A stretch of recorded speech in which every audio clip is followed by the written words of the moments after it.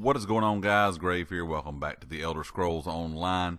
And today being the last day for the free-to-play event here on PlayStation, I kind of got to thinking about some things that I had been seeing a lot of people asking lately and kind of wanted to give a video out there in case any of you guys are looking to pick up the game.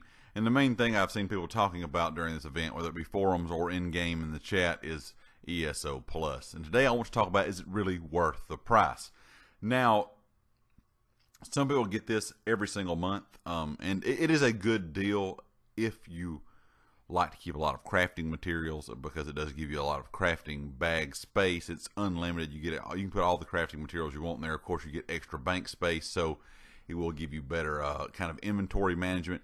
Because if you are new with one character, inventory management kind of sucks. It's hard to get everything or keep everything that you want. So you really have to kind of micromanage all of your items to make sure that you have enough room.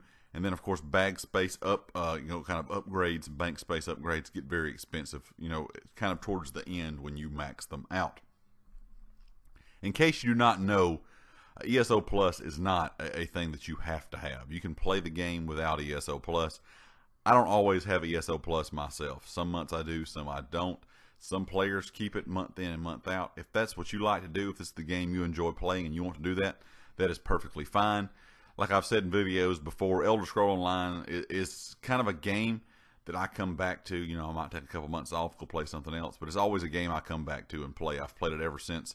Like I said, I started playing about 5 or 6 months after it was released, and I've played it every year, off and on throughout every year since then. So it's something that I will get sometimes, but to me, it's not something that I have to have ESO Plus for every single month. Now, you can purchase this by 1 month, 3 months, 6 months, or 12-month memberships.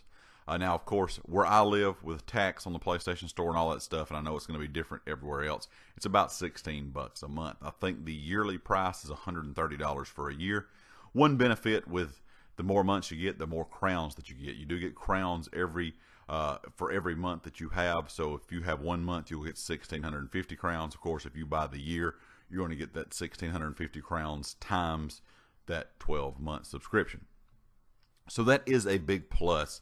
A lot of people like to buy things in the store, of course, with those crowns. There are other ways to buy things in the store. Everything in the store is not purchasable by gifting, but a lot of people in-game will gift items. So what they'll do is, if they have the crowns, they will gift the item. You're pretty much buying those crowns or that item from them with gold. Now, I would not recommend doing this if you do not know the person. All the people that I buy these kind of things from, it's going to be someone I know I'm not going to get ripped off, because you don't want to give somebody hundreds of thousands to millions of gold and they keep it and not give you the item that you're looking for. But like I said, keep in mind, you can do it that way, but not everyone or not everything in the store is purchasable by kind of gifting something. So you can't buy everything with gold in game, if that makes sense, from another player. Also, some other things that you do get, of course, is double bank space, extra progression for like XP boost, gold boost, of course, boost to your crafting and crafting times, costume dyes, extra furnishing spaces for your home, double transmute crystal slots, so you only can carry 100 in the, if you don't have ESO Plus. If you have ESO Plus, you can carry 200. You get exclusive access to Crown Store deals. They'll have things that are on sale for ESO Plus members within the store, and you get access to all the DLC in the game, except for whatever the new big story chapter for that year is. So this year it was Elsewhere, so you will have access to everything but Elsewhere. And of course, depending on what version of the game you have purchased, you may already have a lot of this DLC. A lot of these versions now come bundled with a lot of the DLCs, and that is the version that I had back a long time ago. Of course, it was more of the original version of the game. So what I had done over time was I bought all of the DLCs with gold from someone. I bought crowns from them with the gold I made in game, and that is how I made the or how I purchased this DLC. If you don't do that, the only other option you have is buy it outright with real money, or of course have ESO Plus. But it's pretty much like you're renting them. So if you don't have ESO Plus, you're not going to have those or have that access to that DLC. And last but not least, like I said, the crafting bag.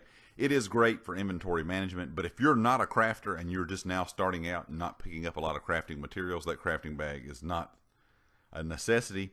But if you like to keep a lot of crafting materials, it is a big, big help. And if you do get ESO Plus and it runs out, you do not lose those crafting items. That bag is still there. You can retrieve things from it. You just can't add anything to it unless you're a Plus member. Of course, guys, leave me your comments about ESO Plus, and if you like the video, hit the like. If you haven't subscribed yet, please do so, and I'll catch you next time. Peace.